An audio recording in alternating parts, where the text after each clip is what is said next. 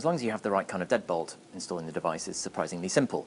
You attach it to the back of your door, pair it over Bluetooth with a smartphone that is running August's app, then just tap the big round button to unlock or lock your door. Virtual keys can then be shared with other smartphone owners by entering their phone number, and there are several different options for granting access for different windows of time. For now, August is a luxury rather than a necessity, but I was impressed with how well it all worked. This is Tim Bradshaw, Financial Times, in San Francisco.